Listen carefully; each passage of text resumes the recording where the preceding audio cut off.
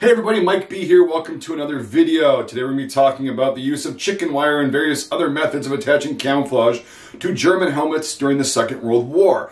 If you haven't seen the other video that I made about what the purpose of having a net or even chicken wire or anything like that is on a helmet, I'll try to throw it in this video, try to figure out how to do that. If nothing else, the link will be in the description to the other video. I would suggest starting with that one, but this is a good place to start as well.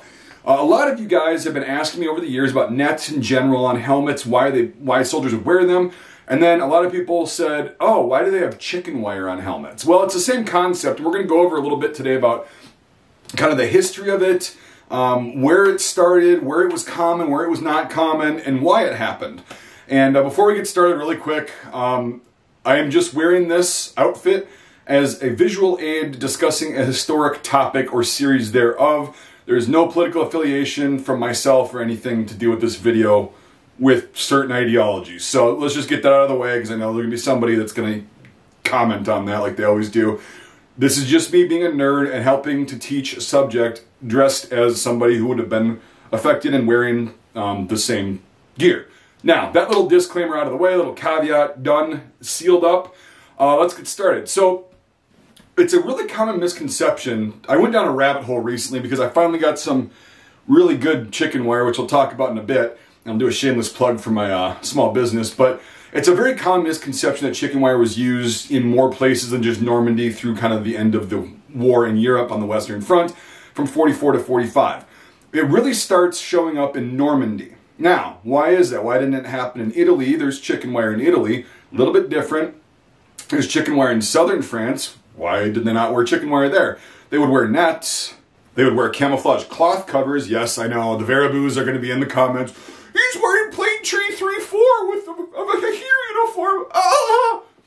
Relax, you don't have to have a coronary. It's just, I'm just doing it for a video. I'm not really trying to be historically super accurate. I'm just giving an example. I know there's so many caveats, but I get these comments all the time. So I just figured I'd get ahead of at least a few of them. Whatever, let's move on. So yeah, the Waffen-SS specifically was utilizing cloth camouflage covers like this. From, I guess, there's debate on when they exactly started, but they would get privately contracted batches made, starting in about 1937-ish, but really 1939 is when you start seeing the Waffen-SS being equipped with private purchase and contracted camouflage things. Now, the cloth covers were effective, and eventually the Army, the Heer, and other branches like the Luftwaffe would be using cloth camouflage covers. They would wear splinter most of the time. That was the most common. And they would have these foliage loops in them, which we discussed on the last video and everything. So I'm not going to really go into that much. So if you've got these cloth covers and you've got nets, because the Germans actually did wear nets too. I cannot find my example that I have. It's in a bin somewhere. I tried to look for it. I'm sorry. I'll make an eventual video on the German nets and how they were used. It's really nothing special. They're just kind of floppy, big, like twine nets. But I wish I had an example to show you. Now, all right, so we're moving on from the cloth covers to back to the chicken wire. Again, why are we talking about chicken wire? Why can't we just talk about the cloth covers and the nets? Because those were very common in Normandy and most other fronts. There was cloth camouflage covers and nets. Why did this start in Normandy? One word, like I said in the last video, hedgerows.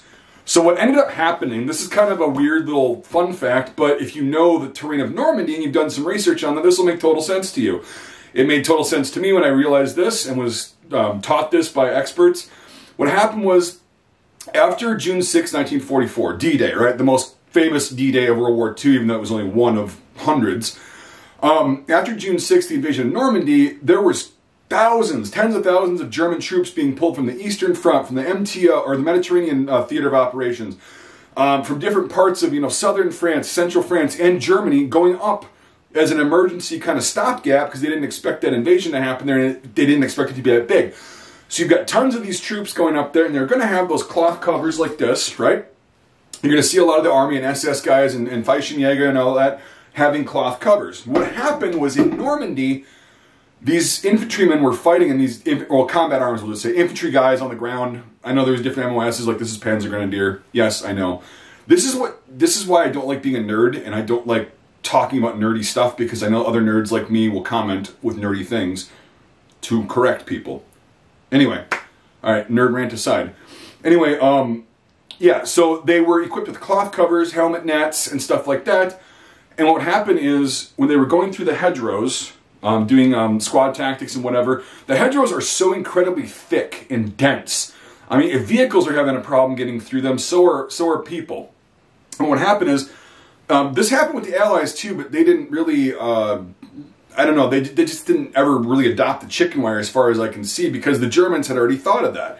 So the nets and the covers would get torn off, and also you see a lot of camouflage painted helmets. I mean, you do see them on every front, but you see a lot of them in Normandy. Now this is because, again, the hedges are so thick that it would actually just scrape the paint off of helmets, so it would become shiny, and then they would have to reapply camouflage. And then they said, okay, we need a way to protect the shells and also apply camouflage, because the nets are not holding up, the covers are not holding up.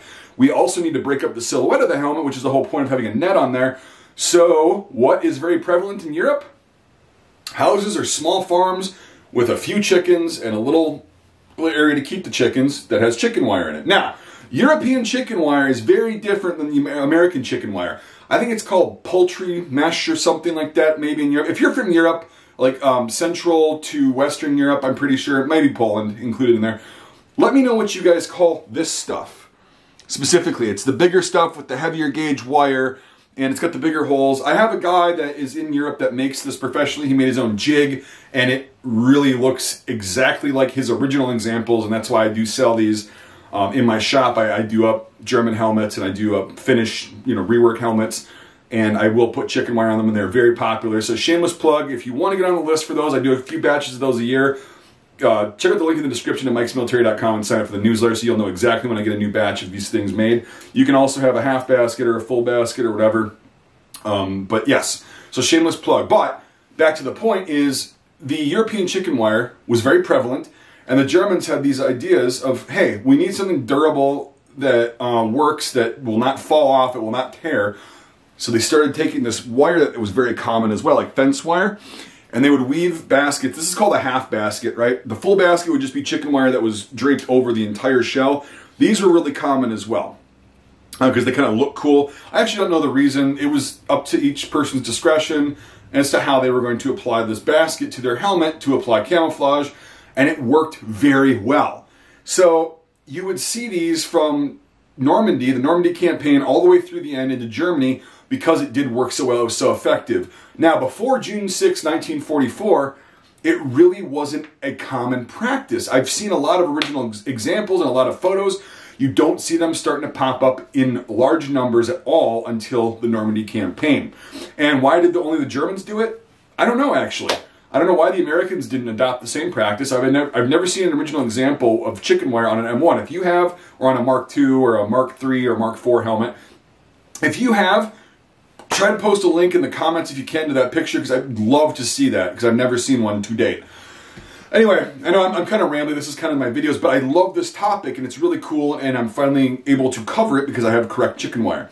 Another way that camouflage would be attached is just straight up fence wire. If they couldn't find chicken wire or whatever, they would do something like this, which is a very commonly seen kind of design of just a basic wire that goes over, and I applied camouflage to this side just so I could show you how it works, and then show you kind of how they actually would twist the steel over the helmet. And this one is painted rough texture. This was a very common practice. This is one that I actually did sell to a customer.